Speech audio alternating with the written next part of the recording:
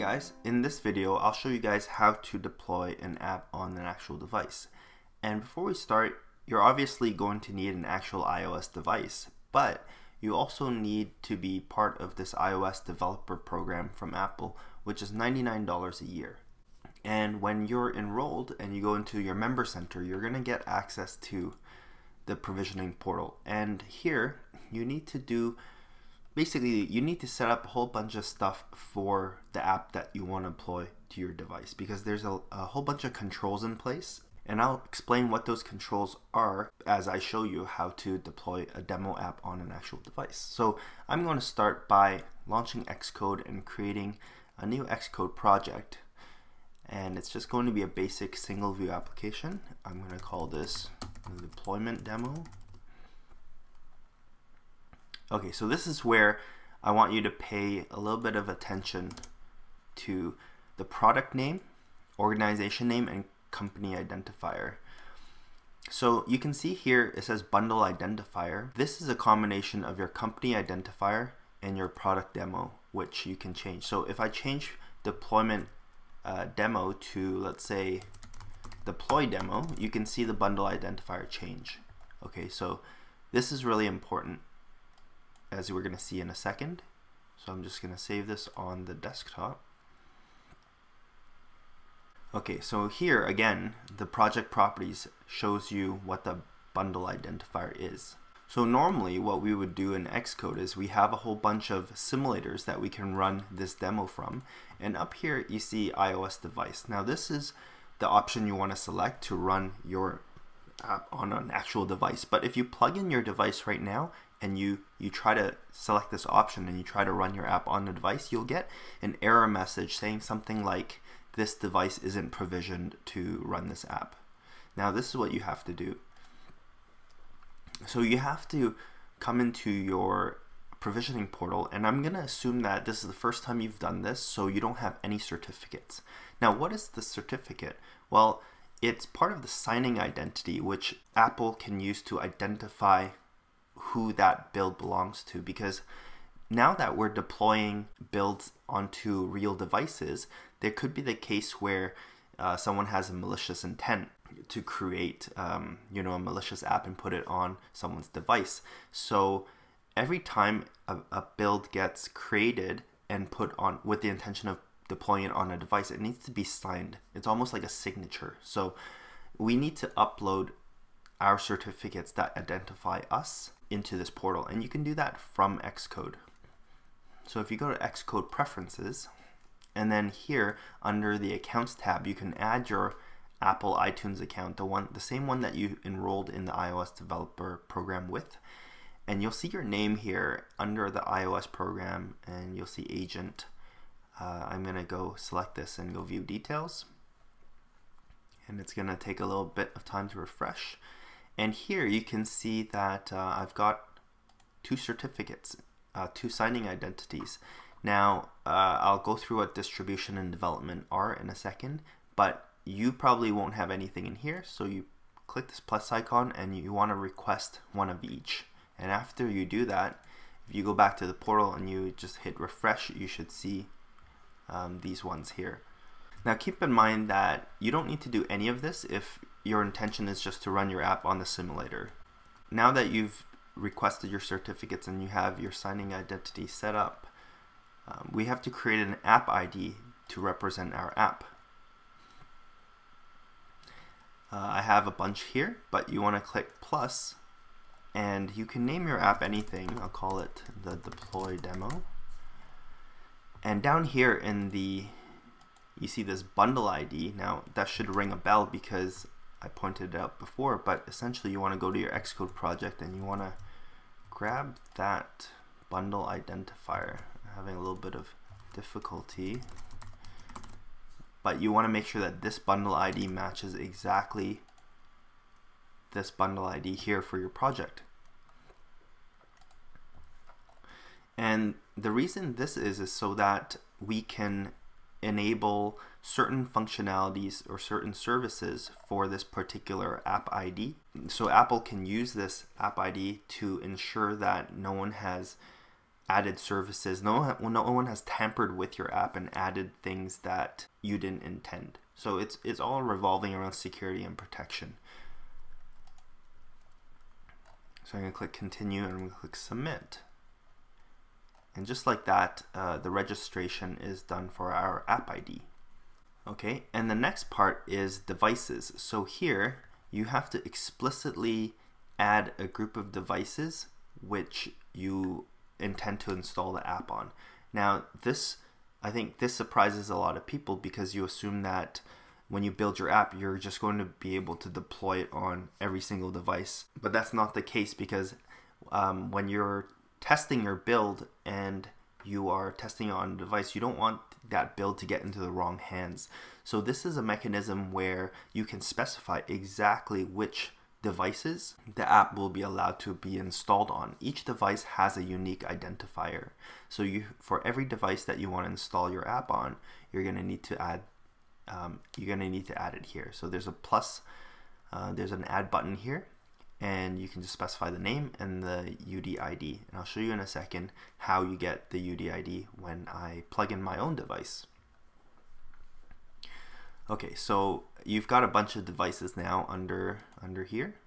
And the last step is to create a provisioning profile for our app. Now the provisioning profile is going to tie everything together.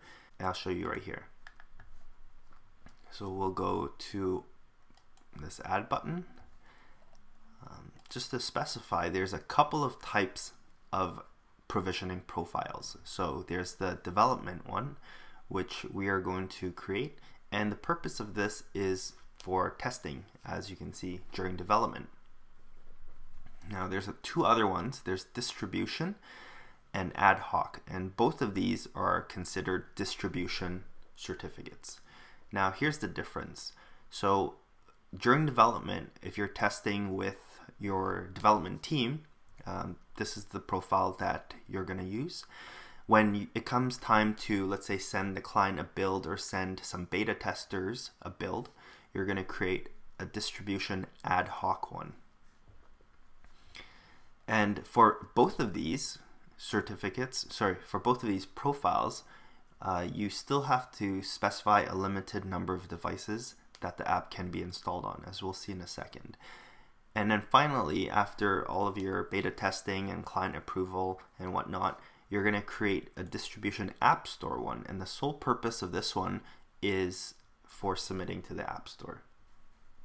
So basically what we're going to do is create a development profile. You're going to select the app ID that we just created. So that was deploy demo here. I'm going to click continue.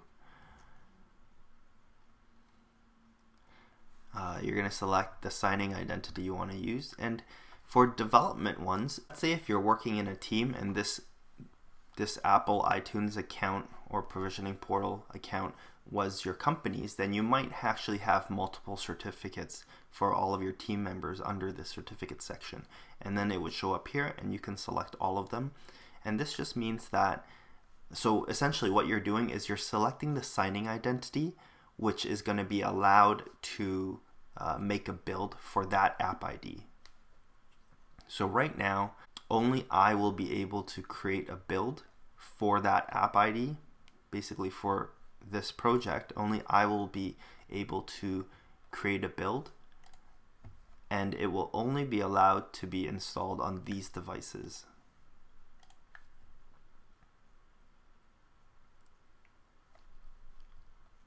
And I can give my profile a name.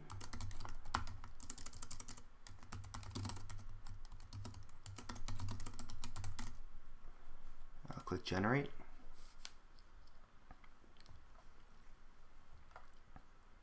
So this profile that we're about to download contains all of the information needed to deploy the app on the device. It contains the list of devices that the app is allowed to be deployed on. It contains the signing identities that are allowed to create a build and sign it. It contains the app ID, which, if you remember when we created it, is tied to very specific set of services, app services, such as Game Center, in-app purchases, push notifications. So if we didn't enable, say, push notifications, and a hacker were to maliciously take our build and somehow add some code for push notifications, then Apple would be able to identify, hey, this app ID shouldn't be using this service, so this is very suspicious, that sort of stuff. So this profile contains all of this information to identify the app and allow us to install it on devices. So you can either download this and double click it, or another way is to go into your Xcode app, go to Preferences. We're going to go to View Details for my account again, and you can just hit refresh here, and it's going to pull down and refresh all of your existing provisioning profiles. Let me organize it by name actually. There it is, Deploy Demo Dev Profile. Alright. Okay, so in our project, in the properties, we want to go into the build settings, and in here you can search for code signing. So as you can see here, it says don't code sign. So what I mentioned about signing identities earlier is related to this. So when we install apps on the simulator, we don't really need to code sign because we're just testing in the simulator. It's not going to harm anyone. But when we start deploying our app on a device, then we need to sign the build, or else it won't be able to be deployed on the device. So we need to specify our signing identities. So remember, we set up this stuff right here. Well, that's what we're going to select here. We're going to select the developer signing identity for both the debug and release builds. Okay, and then now it's time to plug in our device. Okay, so I just plugged in my iPad, and right here you can see that iOS device has changed to Chris's iPad 4, and this is essential to deploying the app on the device. This is almost like a signal that that your app can be deployed on this device. If it still says iOS device, then that means something is not right.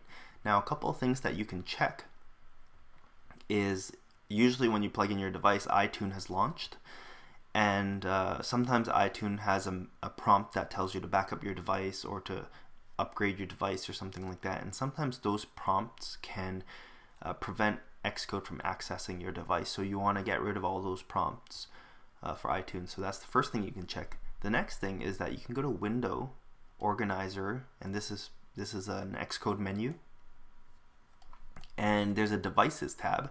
You can select your device. You should see a green light. If you don't see a green light and it's yellow or red, then you've got something to look at, or something to fix, I mean. If it's the first time you've ever plugged in your device, there might be a button here saying use for development, so that could be the issue. You have to tap that button, and it's going to get your device ready for deploying apps on it for development. Here you can see a list of provisioning profiles on this device. You can hit this button right here, and as a last resort, what else you can try doing is actually downloading the provisioning profile. So if we go back to this portal and we go to development profiles, if you select this guy, you can download it onto your hard drive, and then in Xcode you can actually click the add button here and browse for it and add the profile directly onto the device. And at that point, if this device's ID is allowed to be installed, if the provisioning profile states that this device's ID is valid to install this build, the iOS device should change to the name. Okay, so I still haven't told you how to get the device ID for your device. So I promised I would do that. If you go to Window and Organizer, you can see this is the ID for your device. So that's what you need to copy to add it in here in your provisioning portal. And at this point, you know, after all of this stuff is set up, you're finally ready to deploy your app on the devices that you've selected in your provisioning profile. So if I hit run now, you know, hopefully I won't get any errors.